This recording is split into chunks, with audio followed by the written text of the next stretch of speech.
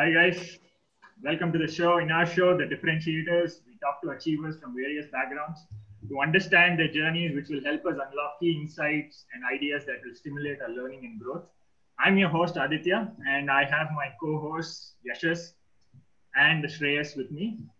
So just before we start off, I just want to make a small request to the viewers and subscribers watching this. If you find our content valuable, whatever we have uploaded so far, then please share it with many like-minded people who you think may like it. I know our content is quite long, but it's also very insightful as well. So why I say this is because we are a young channel and we started off just about a week ago.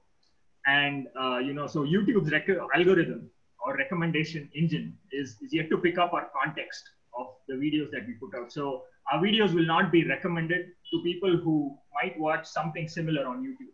So in the initial days, to grow organically and to drive traffic to our channel and to our videos from external sources, be it WhatsApp or social media platforms, will be very valuable to us.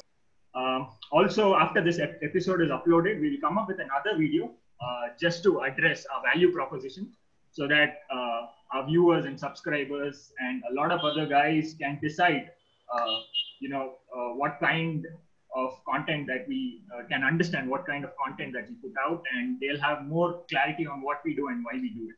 So without further ado, let's get started. So our differentiator for today is Hemanth Kumar. Hemanth is the co-founder and CEO of Pontis. He has 14 years of experience in enterprise to enterprise, delivery and product leadership. He was also the CIO of Unocoin, and which is a pretty big deal, by the way. And he was also involved in setting up Mints, which was also a blockchain startup. Right now, he is the CEO of Pontis.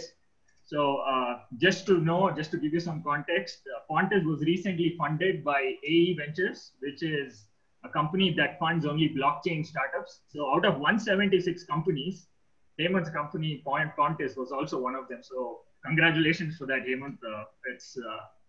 Thank you. Great progress, by the way. And they also just started out Pontis earlier this year, and they're making very good, rapid progress, I must say. So we'll get to what Pontis is. We'll, so that you can also share all your journey. So before we start off, I'd like to my first question would be, why did you take up entrepreneurship? I mean, you had 14 years of work experience in other companies. So why entrepreneurship? Why after 14 years? Why not before? It's an interesting question and a valid question. Thank you. So it was back in 2016. I was a senior delivery manager in TCS. Right. Regular stuff, senior position. I mean, the kind of responsibility that comes with the kind of company that we are working with. And over a period of time, probably over a period of 6 months to 1 year or probably 18 months, I started noticing a pattern, right? What is that pattern? Pattern is I'm solving the same kind of problems over and over. So for me, that is not progress. I mean, see, you can have all the promotions, you can have all the hikes in salary, you can have all the best team working for you. But if you're solving the same problem over and over again, you kind of get saturated with it, right? For the lack of a better word. And honestly, I didn't have any, kind of a bad answer or bad reason to quit TCS. I mean, good reason rather, good reason to quit TCS, because I could have just continued with it. I could have just continued with the kind of stuff that you would normally get with that kind of a senior position in TCS. But that's when the Bitcoin Unocoin thing happened to me. When Unocoin tried to offer me a job, the CEO of the company, I think I gave a very, very serious thought about it. And that coincided with the kind of thought process that I was going through at that point in time. I was thinking like, why not take a leap of faith from here? I know I'm late. I know I'm late in this kind of a journey. Because after 10, 12, 13 years, you don't do entrepreneurship. After having a very steady corporate job, you don't just jump into, entrepreneurship. It's a very risky proposition. But I took a calculated risk. It's not like I was just with a very blind faith. I took a calculated risk because I knew UnoCoin was funded. It has a very good branding at that point in time, and blockchain was happening. And I was deeply passionate about blockchain. It was a very, very dear thing to me. And I will talk about blockchain in a moment. I thought, okay, why not? Instead of saying I want to, why not? That was my, I'm being very honest with you. Right. So 2016 November is when I joined UnoCoin. And that's the beginning of my stint with startup and startup ecosystem. And also I thought if there is ever a chance for me to be an entrepreneur, I believe this would be a good starting point for me, because rather than just jumping into this entire whole entrepreneurship journey without having any kind of a background or a knowledge or any sort of an experience with it, start joining a startup, already an existing startup, would give you a flavor of how it works, how things work, how you run a startup from a business point of view, from a technology point of view.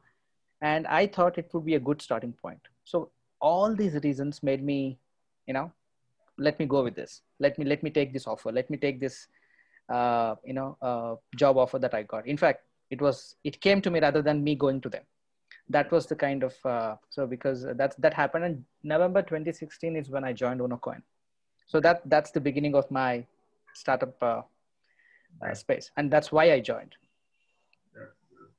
So in UnoCoin, what was your exact responsibility there? What were you doing at UnoCoin? UnoCoin, see, okay, to be honest with you, UnoCoin, when I joined UnoCoin, I think there were a couple of things which were expected out of me, right? Right from building a new team, completely building the new platform, a complete transformation of the digital transformation project that they wanted to do, all that. But it so happened, in the hindsight, if I look at it, it so happened that I did just more than that. And the team was fantastic. And when I joined, there were around 22 people, including me, UnoCoin. And at one point, at the peak, we were 124 people. Yeah, so from 24 people to 124 people, I think that journey, I was there all through, right from hiring, building the team, mentoring the teams, designing the systems, deploying the systems, development of it. I was managing the entire IT shop at UnoCoin, right? So basically, I was responsible for entire operations on the IT ground, IT team, and also operations. There was a huge call center backing the customers and customer queries, addressing them. And I was the key person responsible for this entire organization. And yeah, I mean, as in the process, since it was a very new company and something which was also coming up, and founders knew that from a culture's perspective, from a startup or a company's perspective, there has to be a lot of things that has to be done. And that's where I pitched in as well. So I'm happy to say, I think the kind of culture we built at UnoCoin is one of the best, and probably a template kind of a thing for any startup culture, startup company, right? And yeah, so it's not just managing the IT team, responsible for the entire IT organization, also a little more than what it is. It's always more than what it is, especially for entrepreneurs. Yeah. Yeah. So Yashish or Shreyas, yeah. So I mean, that actually shows the level of diverse experiences that one will need to start off as an entrepreneur. So now diving into blockchain. So yeah, just for our viewers, if you can put it out in simple terms, what is blockchain? Okay. Simple terms, right? I don't want to use technical terms. Let me put it simple. Let me keep it very, very simple. At a cruising altitude, right? When you are like 30, 40,000 feet level, if you look at blockchain, it is like a database, nothing else. It is a database. Of course, it's a oversimplification of it. To some extent, it is wrong, but I'll get to that later.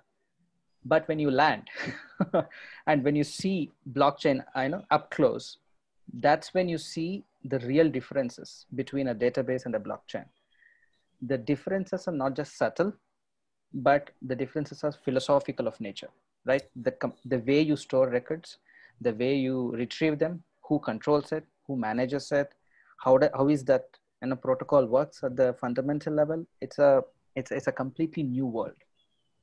So that's from introduction. So what it is basically is, what does it do? Blockchain, right?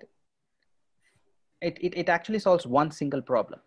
What is it? It solves something called double spending. What is double spending? Let me give you an example, simple example, without getting very technical.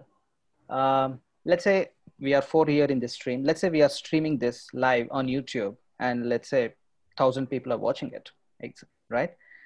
And Aditya, I think there's a nice, probably a poster or something I see in the background. Aditya says, Hemanth, I will give this poster to you in the stream in front of 1,000 people, and 1,000 people are a witness to it, right? Tomorrow, Aditya cannot say, I don't give, and you don't have any, evidence for it, because he knows 1,000 people have witnessed it. So that's a real asset, real world asset, because it's a poster, it's a physical thing, and people have seen it. Let's replace that poster with a digital asset. Let's say there is a poster, and you take a photo of that, and you say, this is the only digital copy that I have, and I will sell it to you, or I will give it to you. So if Aditya wants to cheat, he can actually say that to 2 people or more than 2 people and take money from them, right? So basically you are giving the same thing for more than 2 people, which you are not supposed to do.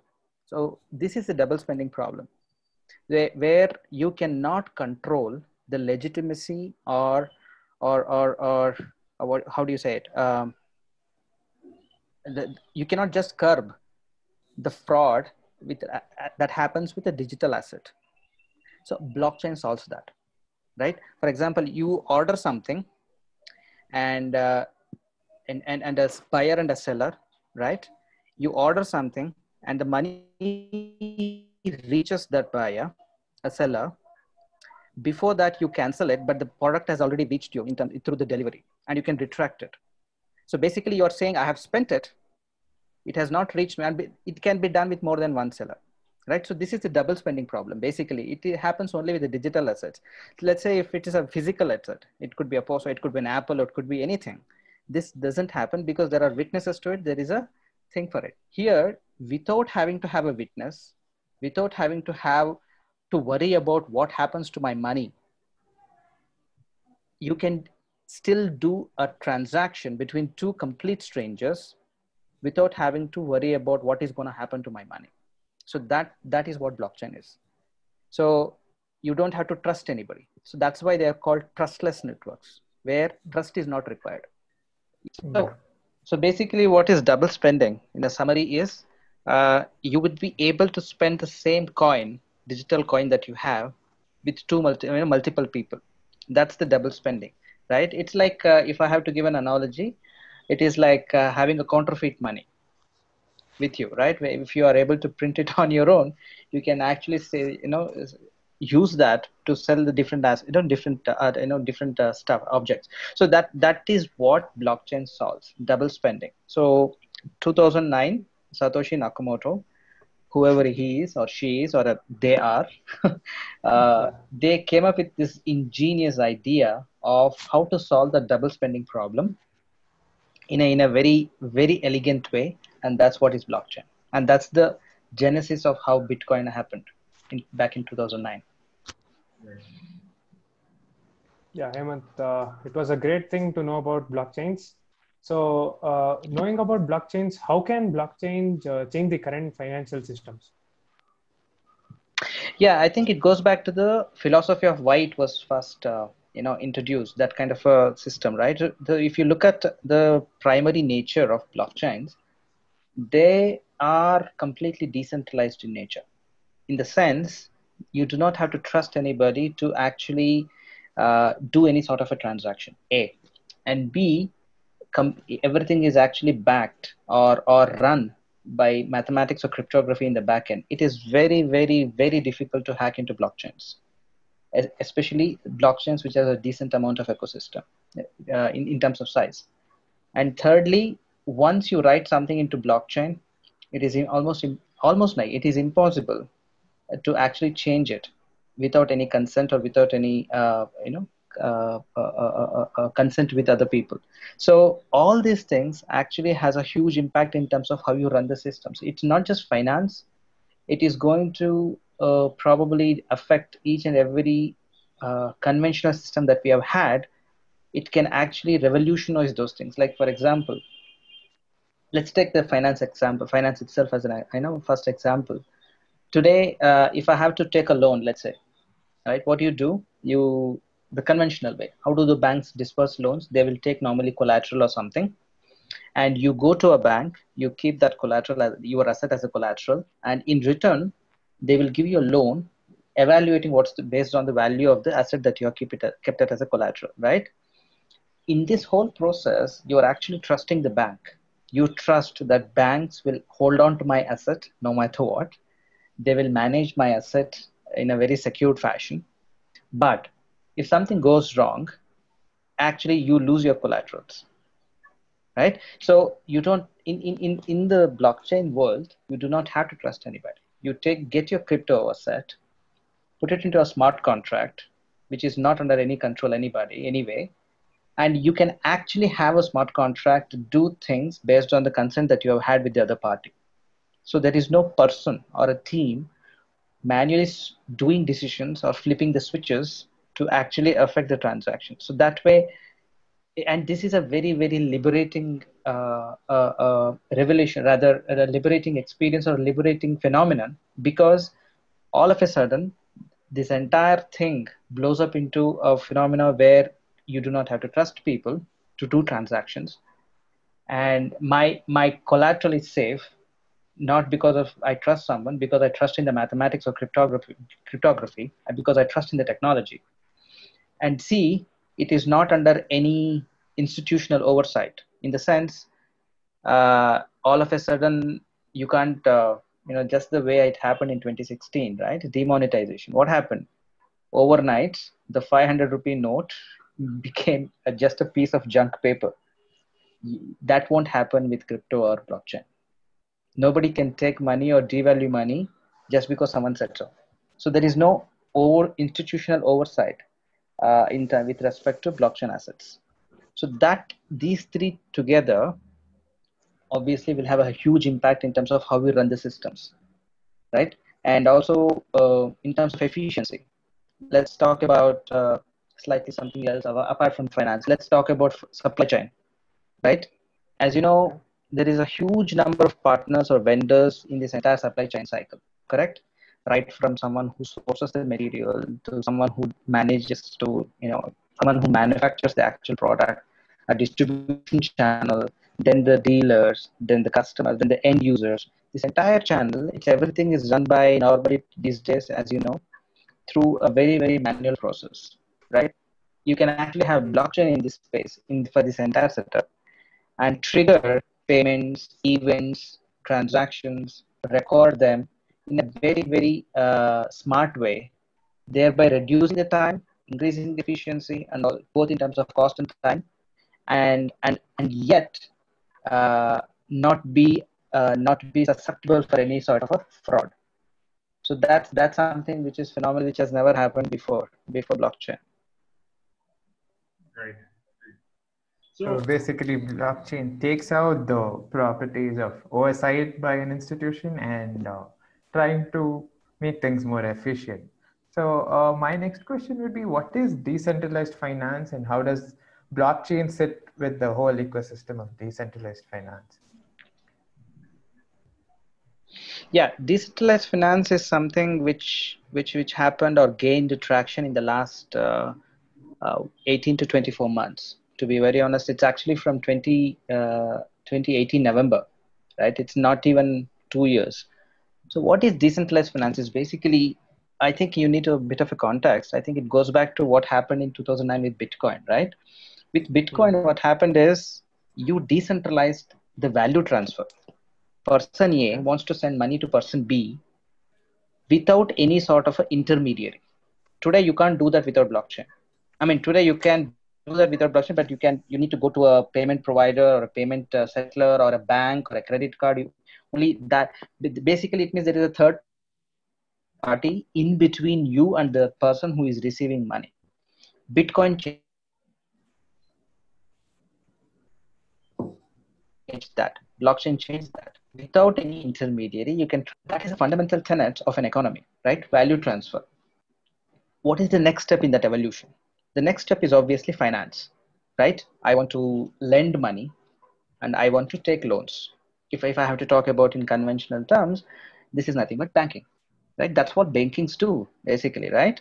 They lend, they take the deposits, fixed deposits that you give for a certain amount of interest.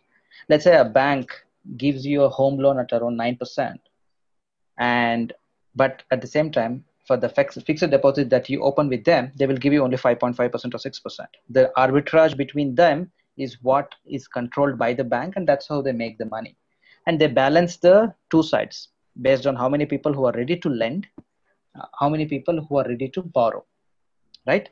Now, in terms of DeFi, replace this bank with a smart contract. You have decentralized finance. As simple as that. You can do everything that you are doing with a bank, but now it's completely decentralized. It's not a person, it's not an organization, it's not a committee, it's not a government, but it's a simple set of contracts which govern, which define this transaction inflow and outflow of money.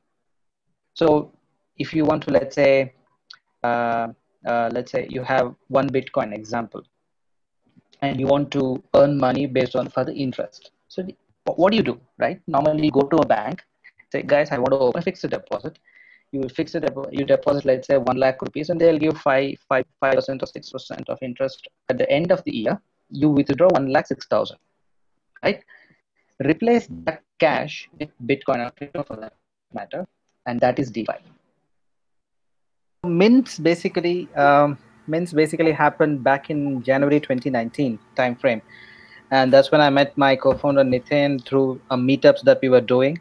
We were both active in both blockchain space in terms of meetups and stuff, and one thing led to another. It happened over a coffee, where we thought of having a global and universal rewards rewards and loyalty system.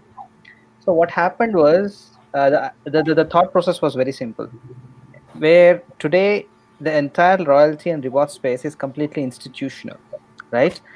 What I mean by that is, you go to a Reliance shop, or you go to a Starbucks, or you go to Emirates Airlines. They have their own rewards and loyalty systems, and these rewards are not interoperable.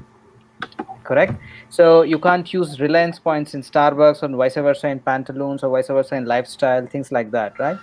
The idea was, why don't we club all of this, build a highway for all customers at all businesses, without any sort of a boundary, with blockchain in the backend, right? So the idea was that's how it all started off, and the vision was to have a very, very seamless system where you go to a Starbucks cafe, have a cup of coffee, spend money, get points, use those points to book a flight, and things like that.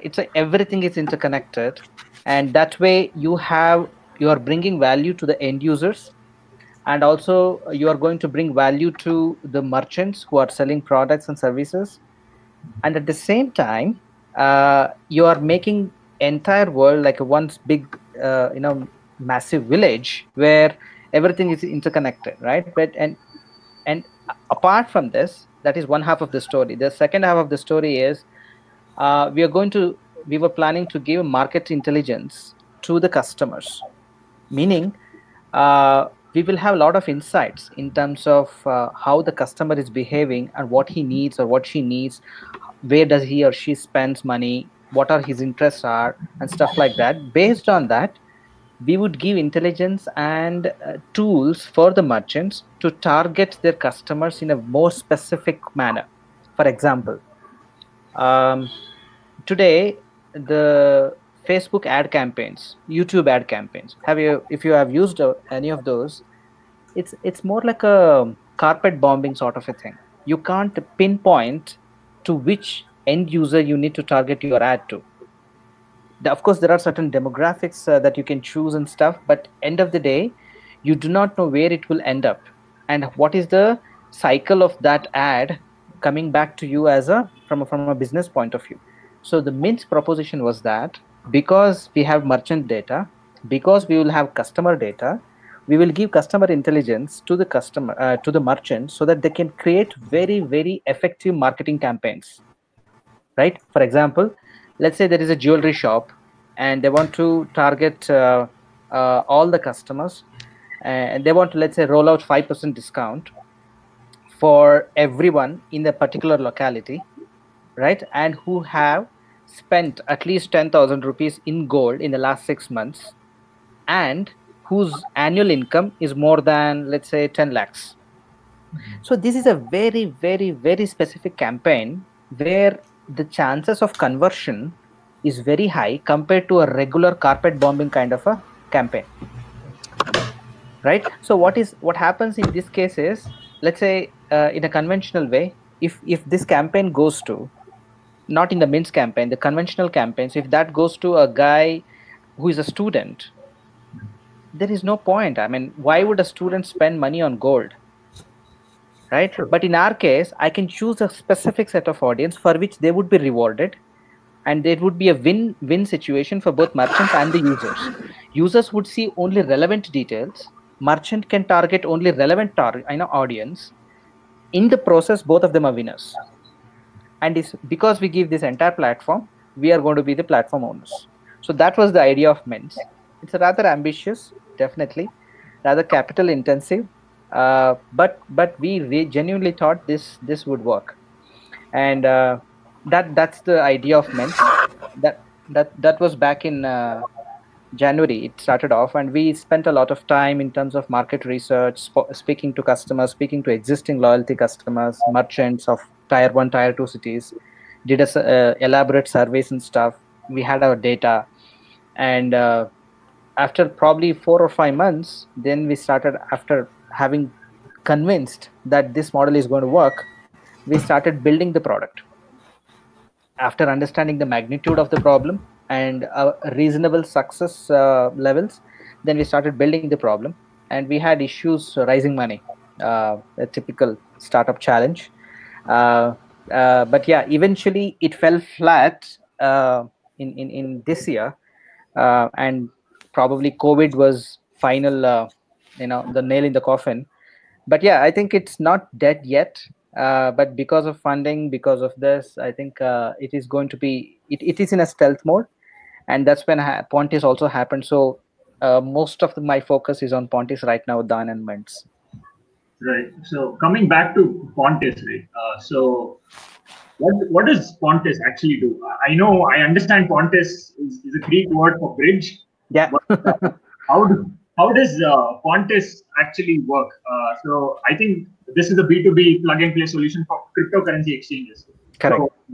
So I have 2 parts to this question. So first thing is, what do cryptocurrency exchanges have to offer? And second thing is, how is Pontis helping cryptocurrencies value proposition? Yeah, good question. So there are 2 things. I think there are 2 words. Let's understand what cryptocurrency exchanges do right now.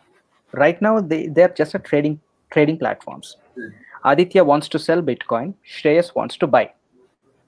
And these 2 orders would be matched, and the commission would be going to the exchange. That's simple, like just a regular, normal day of the mill, exchange. That's all exchanges do. Now, on the other hand, DeFi is happening. As I told you, it is a phenomenal process, phenomenal idea. It is the next step in the evolution in terms of cryptocurrency. Everyone is talking about DeFi, and numbers prove that. Traction proves that. Just in the last 6 months, just to give you a perspective, just in the last 6 months, more than $6 billion worth of crypto has been locked in DeFi from zero, almost zero. Right, and from 10,000, 20,000 customers, now it's probably around 350,000 customers in a matter of 4 to 5 months. So everyone is talking about DeFi, and they see the value in this in one way or the other. Right now, what is happening is, because DeFi is attractive, it's like this. Hemanth, I have Bitcoin. And in fact, my idea for Pontis happened back in UnoCoin when I was talking to my customers. Well, I think the standard question was, Hemanth, how can I make my crypto earn for me? I don't want to trade. I don't want to take risks. And yet I want my crypto to do something for me, because they started seeing it as an asset. And second thing is, Hemanth, I want to do more than trading. Right? I am very bullish on Ethereum. I am very bullish on Bitcoin, but I can't do much on the exchange. But back then I didn't have a very convincing answer, to be honest. So come 2019, DeFi was happening. Then I thought, okay, fantastic. There is a demand for this kind of a product. There is a people who want to have this kind of place or a space that is emerging, which will address these concerns or demand. 1 + 1 is 2. So, of course, I was not the only person who thought about it. There were many other people who had thought about it, and they had done a lot of B2C applications, right? Where, guys, download this wallet, download this application. You can do everything related to DeFi. So the way it works is, you get your holdings from wherever you have crypto holdings, wherever you have, put it into our application, maintain your own wallet, and you can do all the DeFi stuff. Lending, borrowing, the ones which we talked about, right? Now the problem here is none of these B2C applications offer a complete comprehensive features. For example, there is one application which does only a couple of protocols, not all the protocols. There is another application which will demand you a lot of things from a technicality perspective. Like they expect you to maintain your own wallet, they expect you to do your own private key management and all that stuff. So essentially what happened is slowly DeFi became a very niche space. Not many people can do DeFi because of the complexities involved, multiple hops involved. Nobody, obviously it stopped being a mass product. So what we did is, we took a completely different approach. Inside out approach. Instead of bringing people to DeFi, we wanted to bring DeFi to the people. How? We wanted to collaborate with exchanges. And why? It was a very key move and very critical move, because exchanges were losing money because of DeFi. Because DeFi, you can earn money, you can earn interest, passive interest. I don't have to do anything. Just give your crypto to them. You would start earning interest. As simple as that. Instead of keeping it simply on an exchange, I'll just put it on DeFi protocol. I will start earn more crypto. So what happened was, people started withdrawing holdings from the exchange and started putting it into DeFi. So exchanges are losing people, exchanges are losing holdings, they are losing customers, they are losing money. So, and user side also, it's also a very sad story. As I told you, it's very complex to deal with DeFi. So we thought, let's address this complexity, let's address this concern, let's address this problem inside out. Instead of building another application, we have dozens of applications already in DeFi space.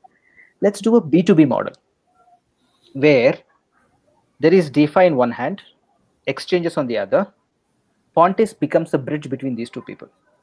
So we aggregate all the DeFi protocols, offer it to the exchanges, so the exchange itself becomes DeFi capable natively.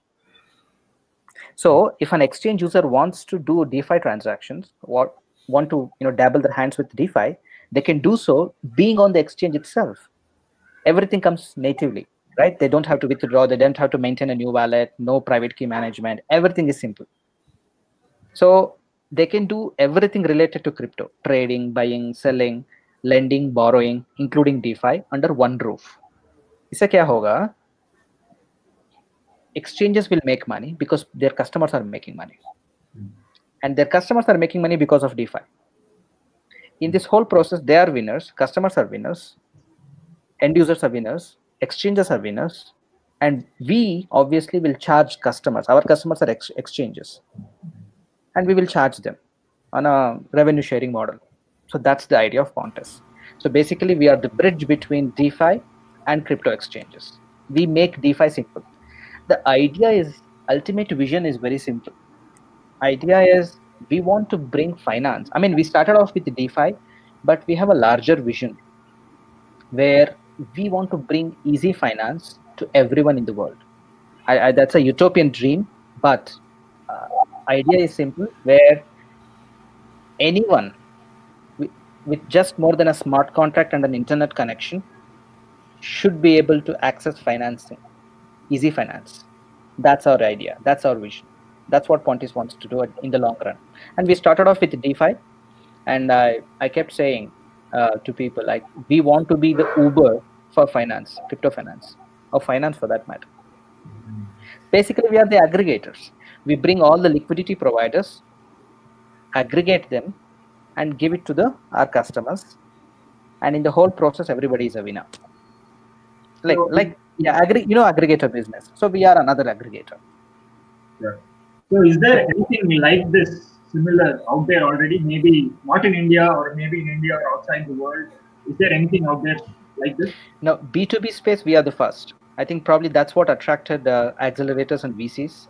Right. We are the first who thought of this inside-out approach, completely unconventional, completely lateral, because everyone started, as soon as you say DeFi, okay, let me create a wallet, let me create this thing, let me go after the end users. That's what people did. That's what dozens of startups did.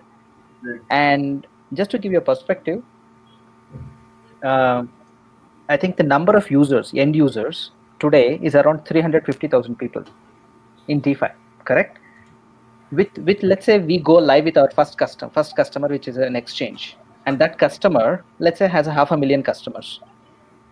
So what it took 2 years for these guys to bring 350,000 people, we can actually get to 500,000 customers on day one. Right, so that's the idea of Pontis. I think that is something phenomenal, and in terms of growth, I think that's a lot of potential and promise, which is why probably it was a very good idea from a accelerator perspective or a VC's perspective. Great. So from a VC's perspective, right? I mean, I know that you were recently you won that competition that was organized by this VC firm. And there were other companies as well. I think about 176 companies were there, and you were one among the 3 to get selected. So I believe that there were multiple rounds of scrutiny and selection process. There were multiple rounds. Right? So can you just get into the little details of what happened in every round, so that sure. That would be helpful for us and also for people who might be watching and listening to this. Definitely. So it was actually not a VC firm, it was actually a accelerator. So there are accelerators who help you accelerate your business with an early stage startup. So this one is called AE Ventures, who's based out of Sofia, Bulgaria. It's a Europe-based fund.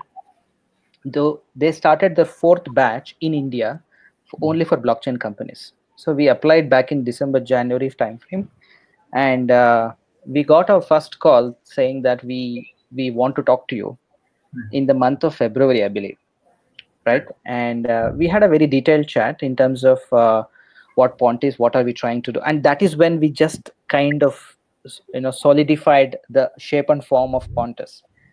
And we had a very detailed chat with them, and in terms of what Pontis wants to do, how we are trying to do, what is in it for the customers and stuff. And that was the first round of interview. And second round of interview happened a week later. And this was more in terms of what is the kind of traction you have you spoken to any customers, what is their initial feedback, would they be buying this, and all that stuff. And fortunately, we had done all that homework, because we didn't want to repeat the same mistakes that we did in Mints. So we did all that research upfront. And that was the second round. And third round was basically going through a very intense 1 week programs with lot of sessions back to back. It's a 8-day full or 7 days of program, which happened in March timeframe, I believe, and where all the applicants out of that 176 that you talked about, I think now it boiled down to 16 at that point in time after 3 rounds. So we had to undergo that sessions as intense sessions of it. It covered almost everything: product discovery, business model canvassing, financing and product modeling and all that stuff, right? Typical startup entrepreneurial stuff. And at the end of it, there was a demo day, a pitch day. And out of 16, I think 7 were were selected. Pontis was one of them. And that 16 became 7. And then there was a demo day. That is when you pitch to a larger public in front of VCs and compete with the other 6 companies for the spot that you want to be in, right? And because of COVID, that didn't happen in a physical format. But 1 month later, it happened online. And the demo day was probably in the first week of May. It's been close to 3 months now. And Pontis pitched as part of the demo day. And out of 7, they selected 3. And Pontis was one among them. So I think, again, what it takes in this case of to have this kind of a success, or if I can call it success, is basically the kind of clarity you have with respect to your customers and with respect to your product and with respect to the problem statement that you're trying to solve. We were very, very clear. We were very, very clear in terms of what we want to build. I think probably that pushed us, and also added to that, it's a good team. And Nitin is a very senior to me, my co-founder. Because and he had a lot of experience from an IT corporate experience, and also had dabbled with a couple of startups in the past.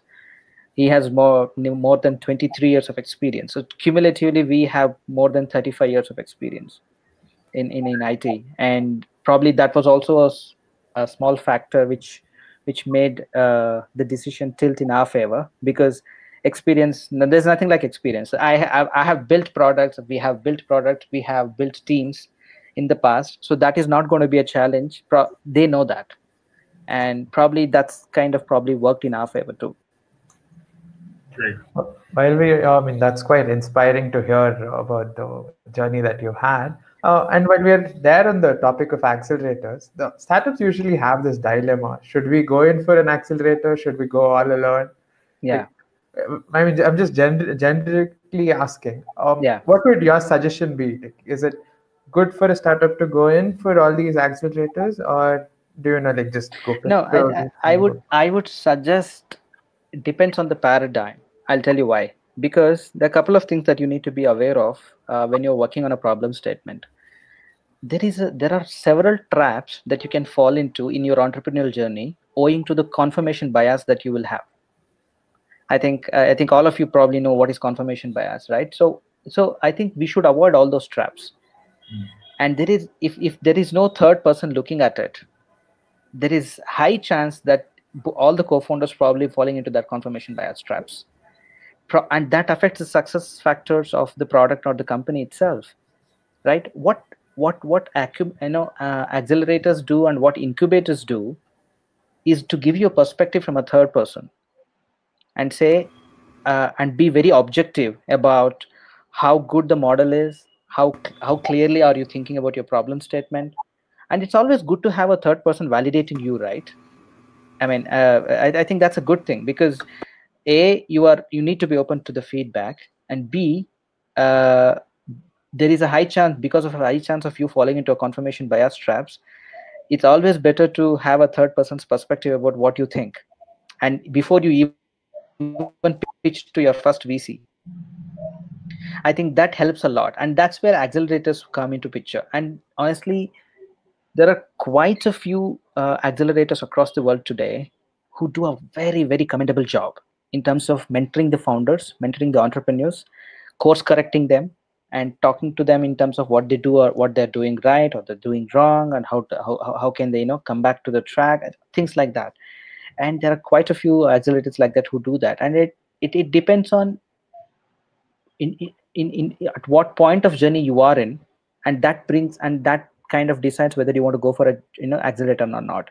For example, there are 3 stages, and broadly for a startup or a company. There is 0 to 1, 1 to 10, 10 to 100. Right? 0 to 1 is where probably your accelerators and incubators come into picture. That's where you need to have your focus right, have the proper validation of the problem statement, and see if a problem statement and the solution are matching in a way which is conducive to both the consumers and your end users, and then start building on it. And then that is when you need money from 1 to 10. 1 to 10 is the initial growth. 10 to 100 is scaling, right? So I think most of the accelerators come in that 0 to 1, and sometimes 1 to 10 as well, depending on the accelerator. But it does help if it is accelerated. Like, for example, let me not hesitate in taking the names. Y Combinator. It's a very, very good accelerator. There's a very good, genuine people who are genuinely trying to help you out with your startup, right? I think, but again, not all accelerators are good.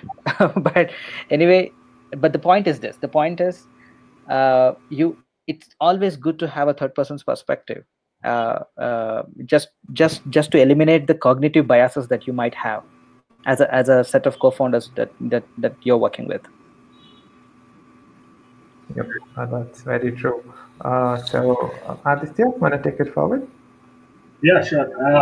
So we were talking about Pontis and how an accelerator came in, and now you're funded. Obviously, you don't want to disclose the details of the funding because that's not very secret. It's just that it is not finalized. Yeah, I was thinking, would there be additional rounds of funding? Yeah. So I think what we pitched to AE Ventures was just the cost of MVP, right? And what does it take to actually just to go live with our product? Obviously, ours was a much bigger round. We are actually looking to raise, at this point in time, we are looking to raise 550K. What AE Ventures confirmed was only a part of it. I mean, we asked for only that part of it because it was the cost of the MVP of we going live. And yes, it's a much bigger round of that what we are trying to raise funds with. Right. So these accelerators or in general in VC funds, from your experience, so what do they invest in? Do they invest in the idea or do they invest in the people? So what do you think? It's a tricky question, dicey question, because you see, there are multiple things here, Aditya. It's a good question. Nobody knows the answer for this. if everybody has the answer for this, I think everyone would raise money. So I think it's actually a mix of multiple things, I would say, and they would have their own weightages to it, right? It's a mixture of multiple factors like how good is the team, and what's the kind of skill sets these founders have, and how are they complementing each other, and what is the dynamics between them. So that forms the team aspect of it. Second is product market fit. Is there a good market for this? And if there is a market, is that demand is addressed by the product that these guys are making? Second, and thirdly, timing. If you're too early, it's a waste of time for both of you. If it is too late, anyway, it's a dead game, right? These three factors actually decide how good are you in terms of raising money, right? I think in fact, the biggest success factor lies with the timing, actually, not with funding, not with team, not with employees, not with anything else. The biggest factor, according to a study, is actually timing of the product. If you are just in time with this product, and this is a product market fit, you are solving a real world problem, you're in. There is a very high chance of success. Even though you do not have funding, even though you do not have a good team to work with, right? And timing is everything. Right. So apart from this, so the other question that I had, was that if people have to opt for decentralized finance, right? I think you touched upon this a little bit previously. So what are the loopholes that we have in our current financial system that there would be a mass adoption of decentralized finance? Because for your idea to go to become big, for everyone to embrace it, the end users must also embrace protocols and products that are built using decentralized finance. So what are the loopholes in the current financial system or a banking system that people would actually embrace this? No, I wouldn't call it loopholes. I think we all need. I think this system, the current economics, the fiat system, it's hundreds of years of old, and over a period of time corrected its own, having this feedback loop mechanism. That's all fine. But I think despite this, why did Bitcoin became famous in 2009 or in the last decade? Not just because of I'll tell you, you might say that's probably because of the price appreciation that it is getting over the last decade. That is not the only reason, right? The answer is decentralization. Nobody can actually take your money out of your own account or wallet without your consent. With the fiat, that can actually happen.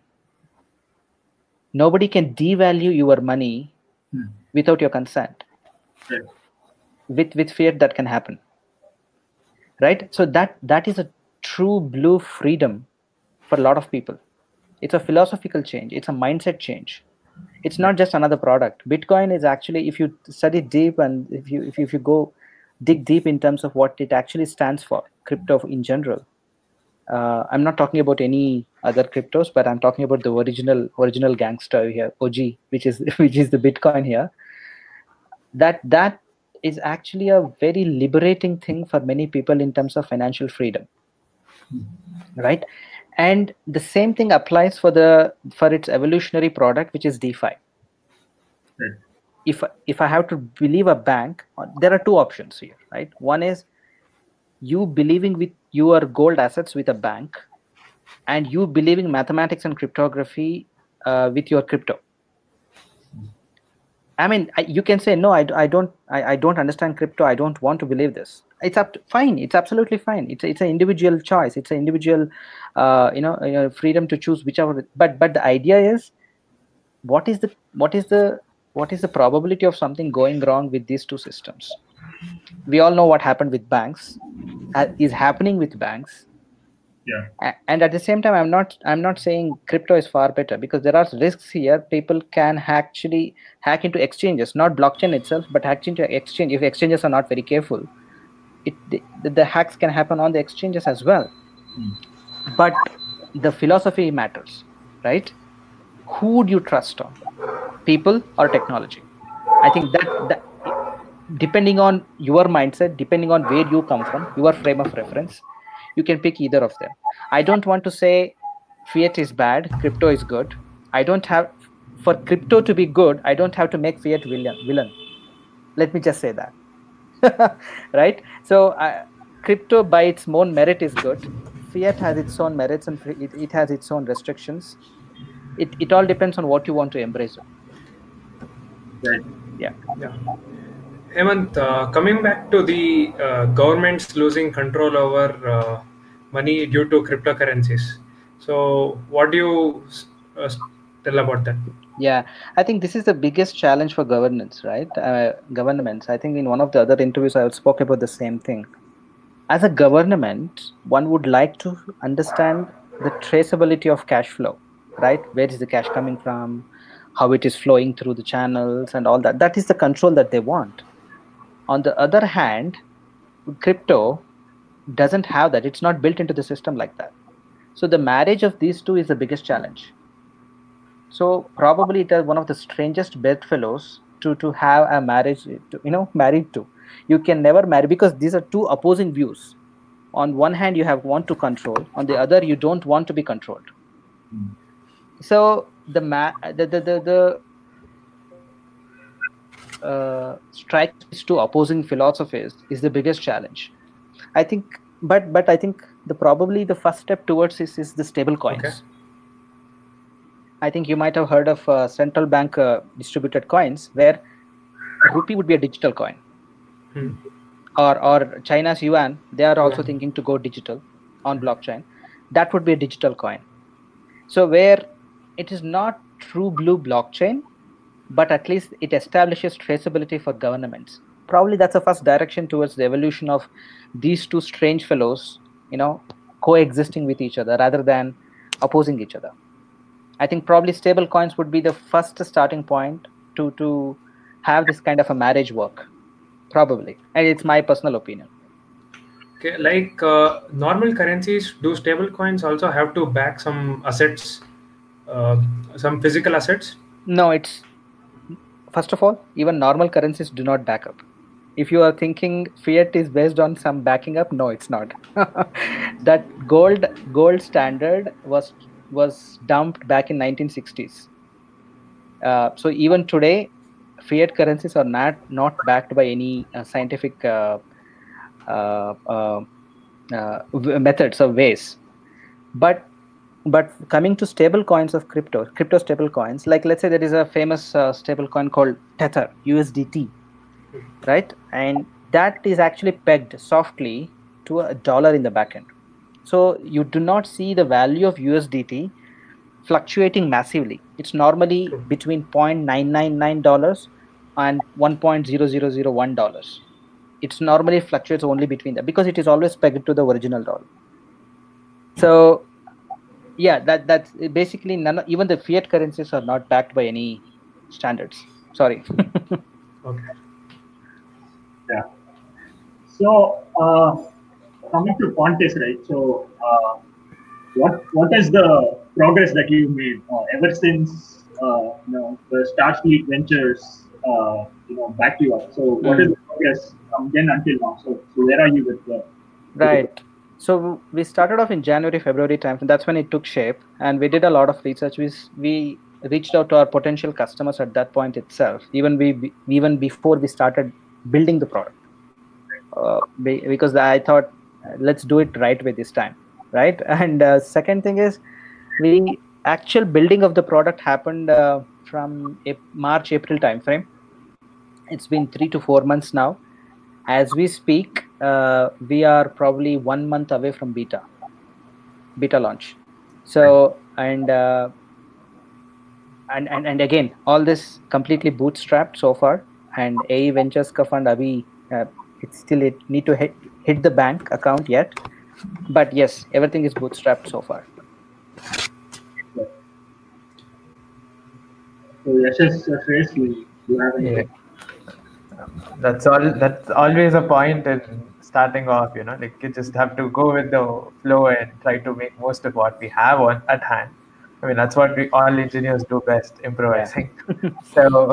Yeah. So moving on, what are the 5 potential sectors that you probably are looking where blockchain itself will make quite an impact? I think the recent happenings with what happening with the government, state governments, I think that probably is a good starting point. I think if you have heard about it, I think Andhra government took an initiative of going blockchain way for all the land registries. So that way the ownership is intact. Nobody can say it is my land because it's blockchain. So I think that's probably is one way of adopting blockchain in a governance model. So with blockchain, what happens is maximum governance and minimum government, right? You do not have to have so many people to actually enforce the policies, enforce the guidelines that you want to do. So I think that would be a good way. And land registry and finance obviously is going to take it by storm. I think I think supply chain is another very, very, very good use case where blockchain can be considered, and media and distribution and commercialization of music as well, right? Media, basically, like every time you stream a track from a music artist, you can know who has streamed and what, and based on that reward would go to the right person. So things like that. I think hypothetically, you can use blockchain anywhere, right? You can actually, because the kind of the value addition that it brings to the table is immense. I think this is one of the another most famous question which I normally get asked a lot, which is, Hemanth, can I use blockchain for this project? Right? I think the answer to that is by using blockchain to your product, is it going to benefit you 100 times than what it instead of not using it, right? And if the answer is yes, then you need to reason your way out from there on, right? I mean, technically you can use blockchain for everything, right? It's just a simple technology, but is it going to help you in a way that you cannot achieve without blockchain? Yes. Then if the answer is yes, fantastic, go with it. So from that angle, from that rationale, it can be applied in any field for that matter, including, let's say, off my mind,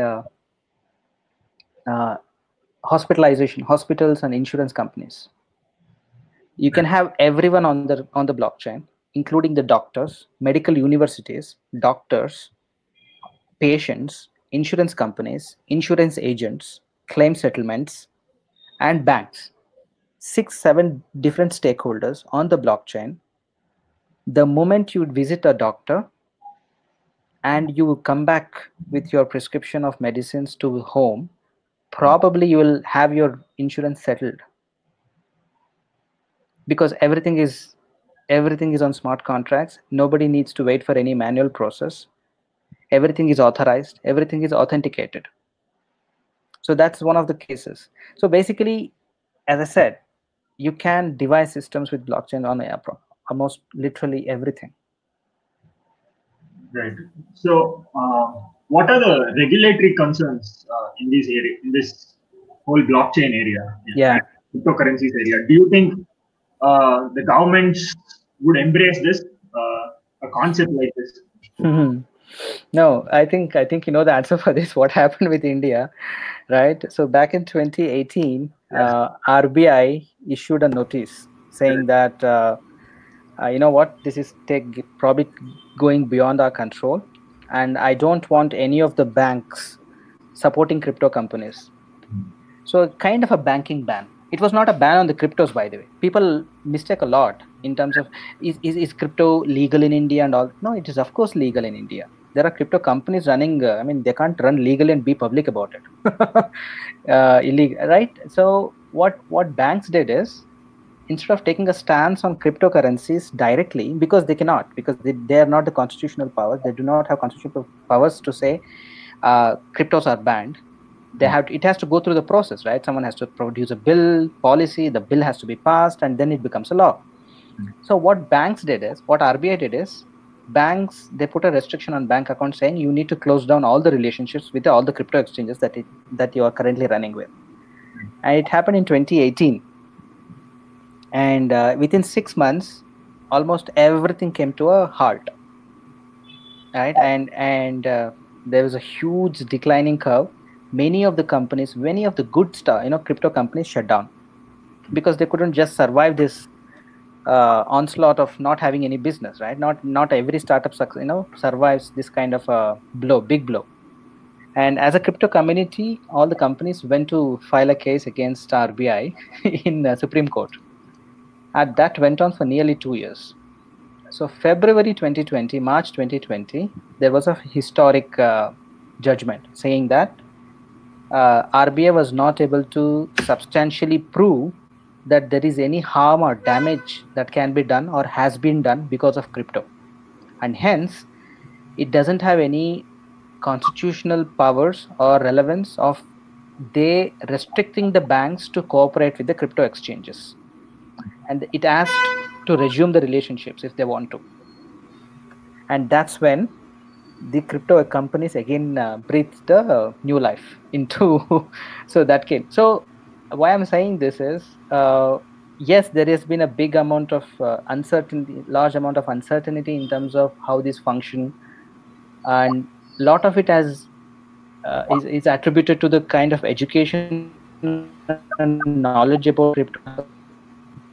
And because of this, there has been certain questions which cannot be answered in terms of rather, let me put it this way: the regulations that has to come through, the people who are regulating it obviously has to have a thorough knowledge of how cryptos work before they actually say I want to allow or I do not want to allow, right?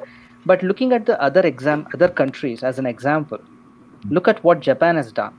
Look at what Sweden has done. Look at what couple of countries in Europe has done.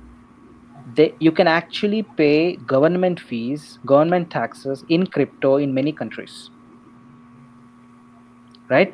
And because of FUD, because of lack of knowledge or information, the Indian scene of crypto is quite haphazard. and media is not helping. Sometimes it gives a one simple out of the blue article, the market falls. Market sentiment, how it works, right? So but many of the media houses also are trying to genuinely help and spread the right word about crypto. But again, a lot of has to be done with respect to education and or proliferation of knowledge with respect to crypto, not just at the fundamental, not just at the grassroots level to the public or to the masses, but also at the highest regulatory authorities, where they have to sit and take this in a very, very serious format and see what other countries are doing, how they are doing, and how can we do it here rather than just making a sweeping statements. So yeah, that's what's been happening with in terms of regulations.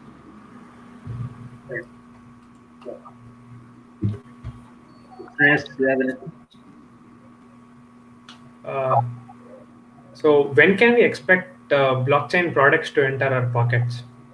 It's already there, right? There are like millions of crypto wallets, hundreds of apps that you can download from the Play Store. You can do everything, right? It could be a simple wallet, it could be applications, or it could be applications developed and deployed by the exchanges, including DeFi applications, wallets. If you don't want to associate with any exchange, you can have a wallet, or all everything managed by your own. There are browser-based wallets that you can install and start using. Everything is already there. Right. So, is it technologically viable for one single organization to support all the SE protocols for cryptocurrency exchanges? Is it possible? So we are talking about Pontis? Yeah, Pontis. No, yeah. I mean, see, we'll take one at a time, right? Because this is, someone has to start somewhere, right? And from with respect to our vision, collaborating with exchanges is the first step. Second step is making the channel agnostic. We'll collaborate with the wallets. So even though you are not an exchange user, you can still do DeFi using this wallet. That's our second step of our operations. And third step is probably make this entire thing blockchain agnostic. Today, everything is based out of Ethereum. Yes.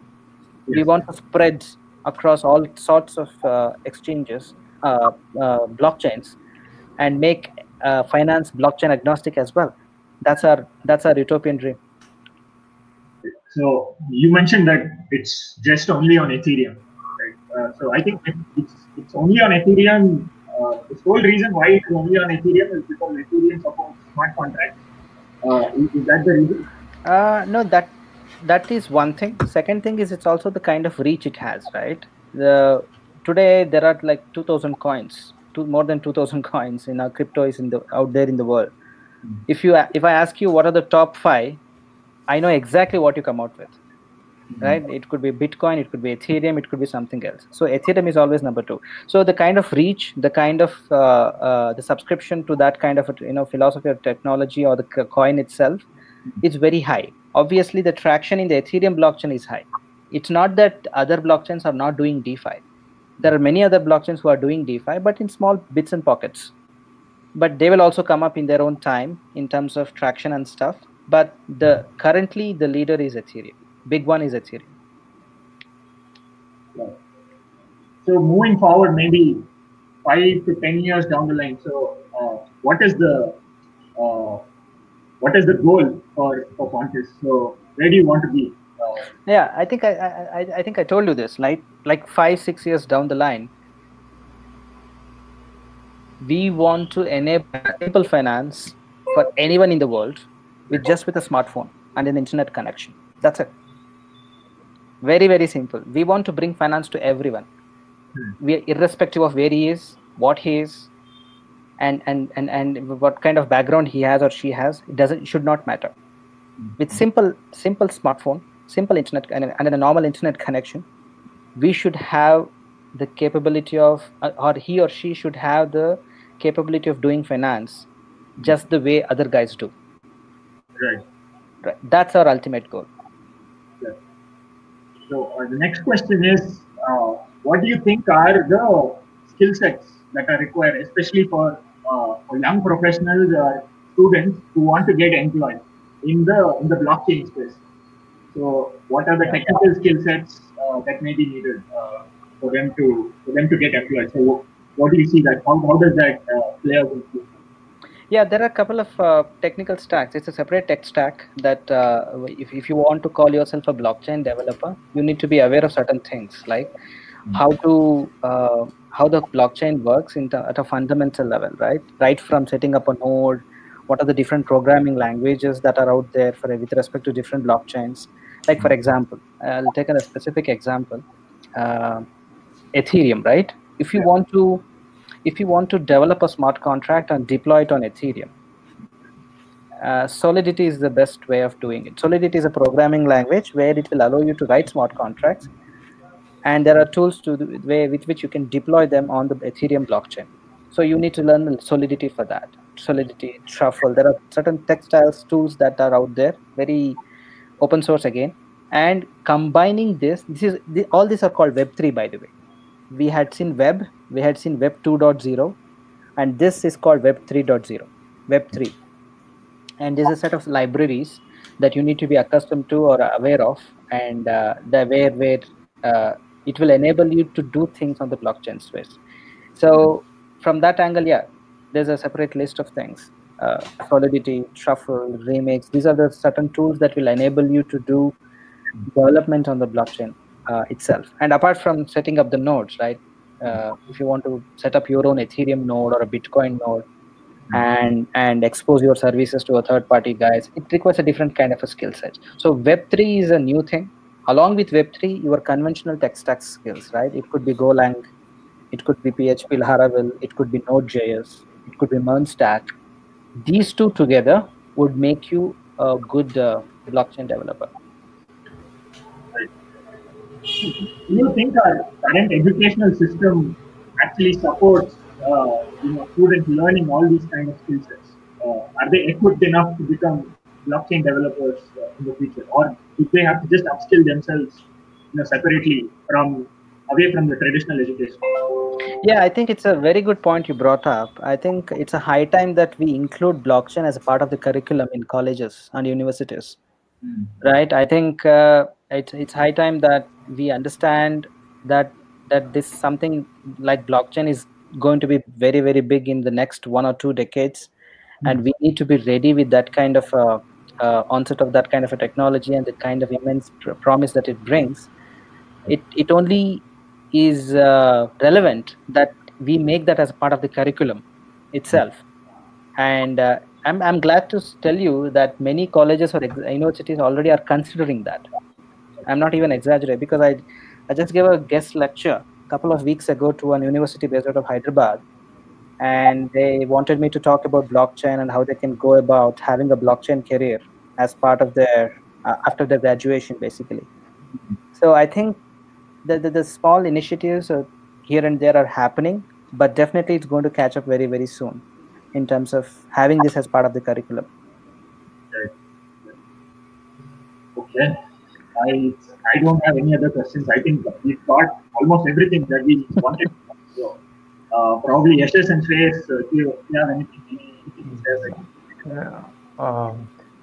I think all of the points that we intended to cover in this podcast have been covered. Okay.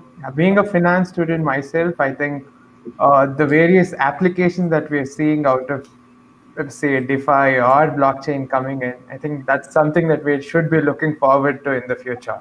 Yeah, and absolutely. I think what you're doing there is something in that level already. We're seeing the future happen now, and that's what we're hoping your organization will bring about. We wish you all the very best with your pursuit that you've taken up, and would love to see that happening. I mean, I imagine a day when I can walk into a normal store and pay with currency, Bitcoin. You know what? No, it's interesting that you say that. It was already there. It's still there, by the way. And we at UnoCoin did it like 4 years ago. I'm not even kidding. You could actually walk into many outlets in Commercial Street, Bangalore. Just like Paytm accepted, you would see a sticker called Bitcoin accepted. I'm not kidding. It's still there. And even with online, UnoCoin provided a Bitcoin payment gateway for Sapna bookstore. You can actually buy books on Sapna bookstore using your Bitcoin, even today. So yeah, I mean that's already there, Yashas. So I think probably we need to take it to the next level now, where it becomes a mass adoption. Yeah. Hoping that will happen, considering the level of regulations that the governments have put in. And I think that movement has already started to bring in that to mainstream. Yeah. So I think that will somewhere down the line will meet at a point where everything just falls in place. Yeah. I hope India wakes up to blockchain and DeFi and crypto in general very, very soon compared to other countries, but keeping our fingers crossed. Sure. Thank you so much, Hemanth. Thank you so much for agreeing to do this. Thank you so much for joining us. Pleasure, yeah. It's my pleasure. Thanks for having me. And it was great talking to you guys. And I wish you all the very best for your podcast. It's a great initiative. And I think it's evident, and I think it's absolutely essential as well in terms of bringing the thought process and learnings and mistakes entrepreneurs normally do. And so other entrepreneurs or want to be entrepreneurs can actually learn from them. It's a great initiative, and I wish you all the very best. Thank you for that. Cheers, guys. Thank you so much. Bye. Thank you. Take care and stay safe. Yeah, you too. Thanks. Thank you, Hemanth. Yeah. Bye. Hey guys, thank you so much for tuning in. We have lots more to come on this channel since we have lined up a few more guests after this. Be sure to like, share, and subscribe and hit the bell icon to receive updates. In the description below, I have provided the LinkedIn page link. Follow us on LinkedIn to receive new notifications. So until next time, it's goodbye.